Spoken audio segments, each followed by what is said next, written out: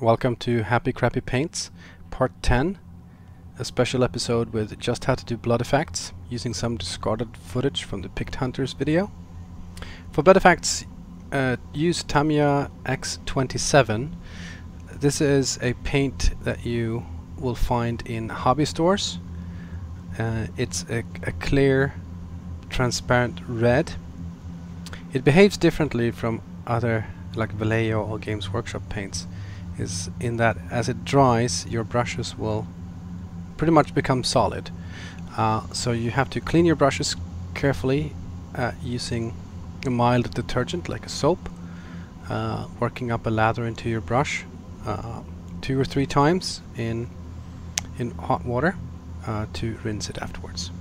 So take some of the Tamiya red and add about 50-50 with Agrax Earthshade. You could also use Null Oil if you don't have any Agrax. So in pretty much equal amounts.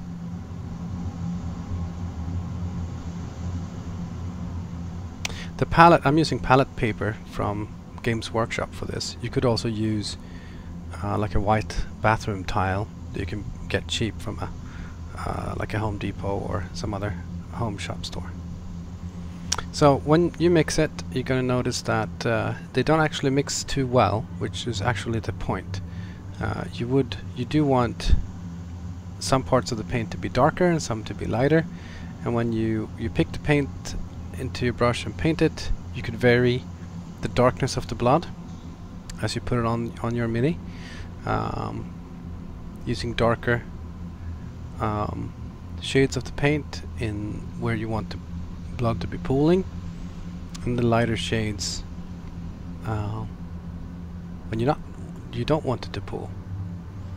Watering the blood paint is also a good way if you want to make it run more, the blood, and you don't want any big globs. For these small miniatures, you don't want the paint to be too blobby into big blobs, so add some water for these small miniatures. The paint also dries, or when it dries, it'll become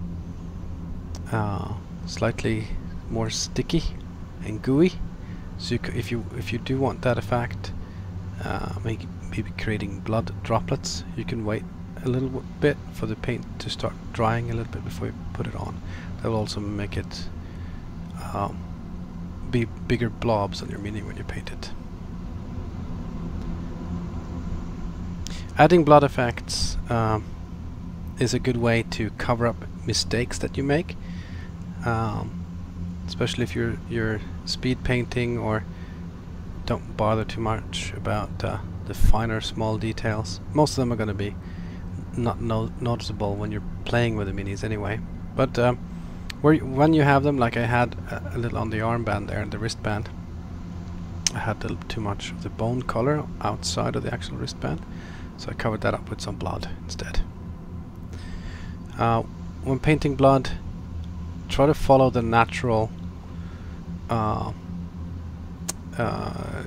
curvature or the texture of the mini, like where it would run if it was a natural flow of blood. If you put or get blood where you don't want it, you sadly cannot take it off. So you're kind of stuck where you put it. So be a little careful when you apply blood. And also, don't add too much. It's best to add just a tiny bit of blood to your minis, otherwise it will look strange on the table. It doesn't look natural if you add too much blood. This is borderline too much that I'm adding here, especially to the back. It's a little mistake I made. So that here is a good lesson of maybe too much on that wound on his back.